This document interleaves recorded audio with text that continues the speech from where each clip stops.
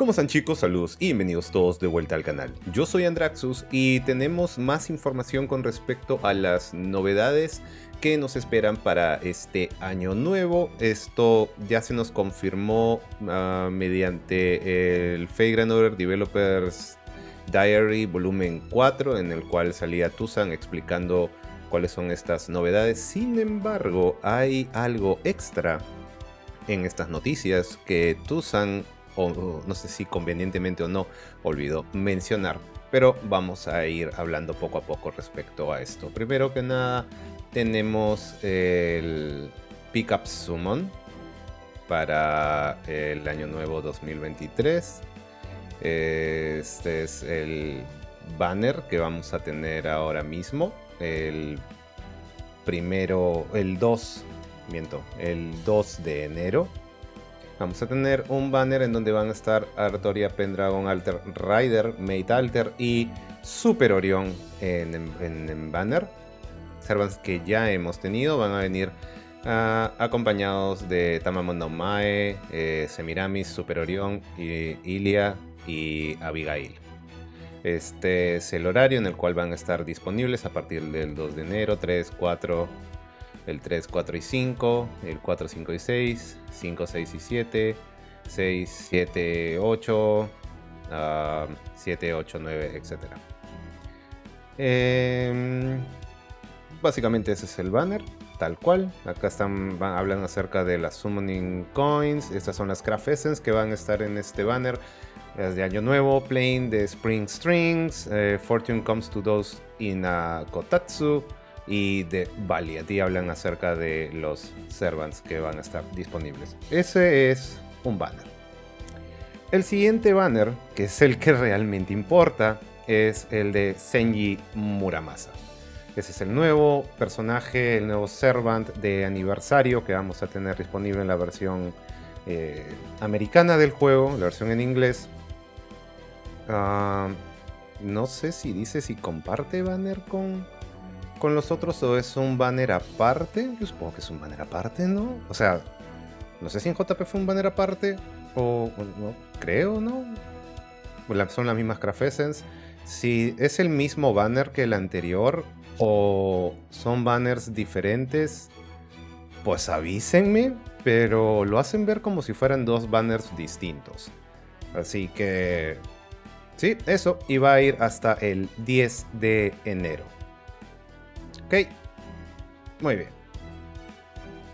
Además, por supuesto, tenemos el banner garantizado. Ya he hecho un video al respecto a este banner. Si quieren, vayan y véanlo. Lo voy a dejar en la descripción de todas maneras para que sepan en dónde rolear o por qué servants ir.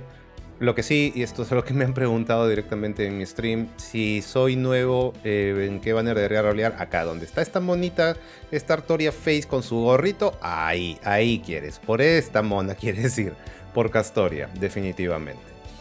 Ok, entonces cuesta 15 Saint Quartz pagados, y solamente pueden rolear en uno de los 9 banners. Ok, no mucha más información al respecto. Si quieren más, vayan y vean el video que tengo referente a ese tema.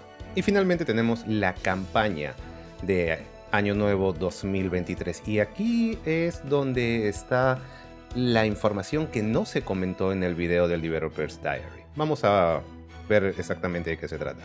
Primero vamos a recibir 30 Saint Quartz si logueamos entre el 31 de diciembre en el login o hasta el 3 de enero, así que por favor no se olviden de loguear. 30 Saint Quartz solo entran, los canjean y ya está. Luego tenemos 3 días de login bonus en el cual vamos a recibir las siguientes recompensas: un Rare Prism, un FOW 4 estrellas de HP y 1 de ataque el siguiente día, y el tercer día, el siguiente login, un Grial. 3 ítems, loguean. Es continuo, no dice. Pero son 3 días tal cual, o sea, no necesita ser continuo. Si lo vean tal día van a necesitar recompensa y punto. Obviamente recomiendo loguear los 3 días. Luego tenemos una campaña de redes sociales en el cual si tenemos más de 20.230 reacciones nos van a regalar 20.230.000 de QP. Tienen que ir a los posts oficiales de Facebook y Twitter y tienen que tener reacciones en el post de Facebook, compartidas, y en Twitter likes y retuiteadas. Y si sumado llegamos a 20.230 reacciones, nos van a entregar eso. Siempre llegamos, así que no es gran inconveniente. Además vamos a recibir una Craft Essence conmemorativa llamada The Life Food Kemari, que incrementa la efectividad de tus cartas Buster en 8%. Bien bonito el diseño. Tenemos también un panel especial para misiones de Año Nuevo, en el cual vamos a ir completando este panel y nos van a ir desbloqueando recompensas conforme vayamos avanzando. Con las misiones es súper sencillo de progresar y ya está. Entonces hagan las misiones especiales, completen el panel y desbloqueamos las recompensas que van a estar ahí, incluidas cosas como me parece que hay, bueno, tickets, Saint Quartz, Coupé, Mana Prisms, Foes, Command Codes, Craft Essence limitadas, como esta historia de acá está bien bonita. Y al completar todos los paneles nos van a dar 5 Summoning Tickets y una Craft Essence especial 4 estrellas de Año Nuevo, que su diseño no ha sido desbloqueado.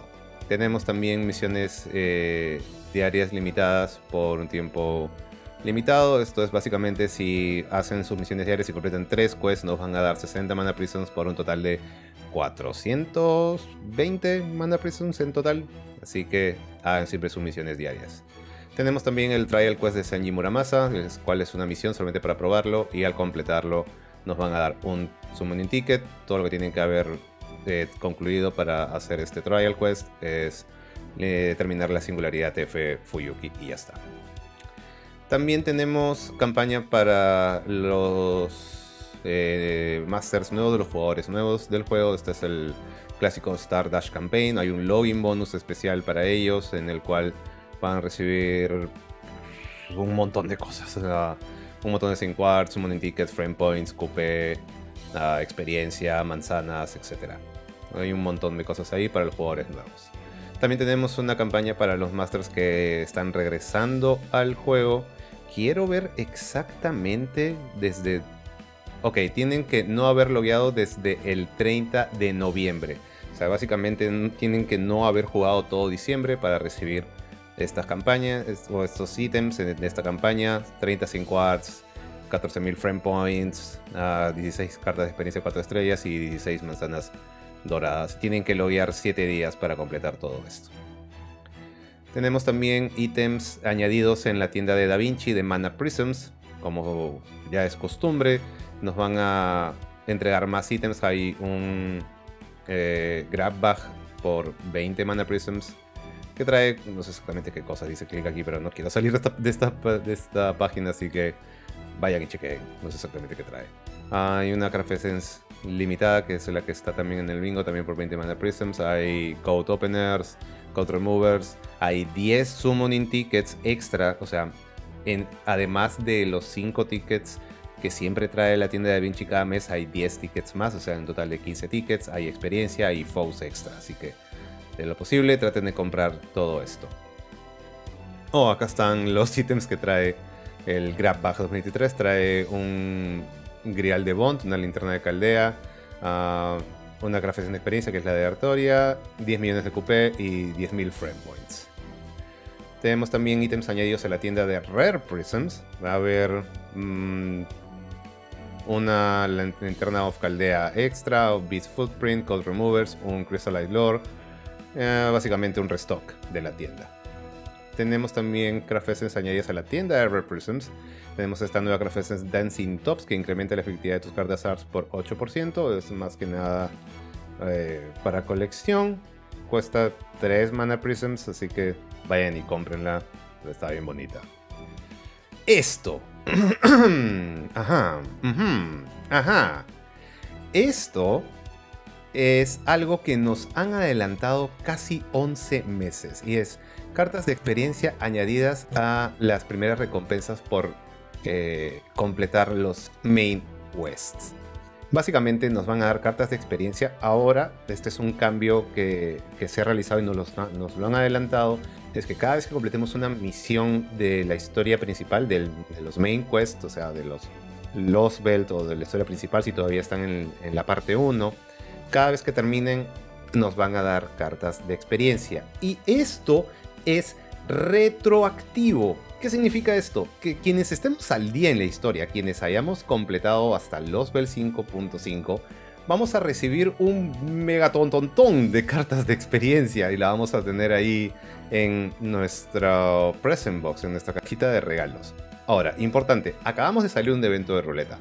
Lo más probable es que varios de ustedes tengan la caja llena o casi llena de cartas de experiencia. Así que vamos a ver qué dice respecto a esto. Dice, las recompensas por misiones que ya has limpiado serán entregadas a tu present box, o sea, es retroactivo.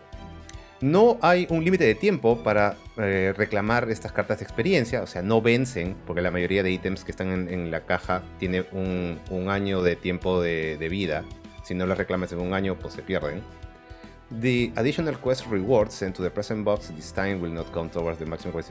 Ok, entonces las recompensas adicionales, o sea, si ya tenemos la caja llena, que sean enviadas a nuestra caja de regalos, no van a contar para la capacidad máxima de la caja de regalos. Es decir, si tienen, por decir, 300 ítems en la caja de regalos y piensan, ah, ok, voy a recibir esto y voy a tener 320, 340, 380. No, esto no cuenta como un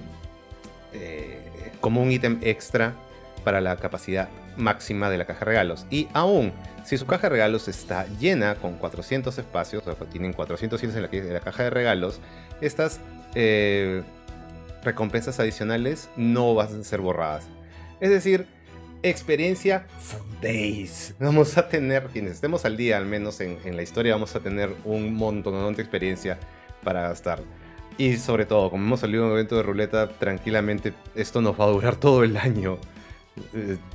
Sí, aún si sacáramos los 14 Servants nuevos, 5 estrellas que nos va a traer este 2023, supongo que será suficiente para subirlos a todos. Vamos a tener un montón de experiencia. Y esto es a lo que me refería con respecto a que Tuzan no mencionó esta novedad. Esto es algo nuevo. Esto es algo que nos han adelantado 11 meses aproximadamente. Y ya está. Eso es todo. Esas son todas las novedades que tenemos para esta campaña de Año Nuevo en Fate Grand Order NA. Déjenme saber qué piensan, déjenme saber qué opinan en la sección de comentarios. Por supuesto, cualquier duda, consulta o sugerencia también déjenla por ahí o en mis redes, todos los links están en la descripción. Y si les gustó el video, no se olviden de dejar un like, compartirlo con sus amigos, suscribirse al canal si no lo han hecho, darle a la campanita para que sepan cuando subo un nuevo video de Fate Grand Order. Y eso, chicos, cuídense mucho, los quiero un montón, un fuerte abrazo para todos y hasta la próxima. Nos vemos.